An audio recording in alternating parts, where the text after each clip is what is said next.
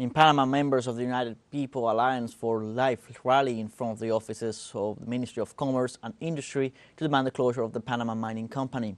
The civilians demand the immediate closure of the company's operations in order to stop the environmental damages as well as justice and sovereignty for the country. Reports from the Environmental Advocacy Center highlighted the consequences that the closure of Panama mining could bring, which so far have not been revealed by the government. However, specialists detailed that already in the mine they are observing accumulations of water with an intense blue color similar to that of copper sulfate, a situation that they warn could generate environmental problems.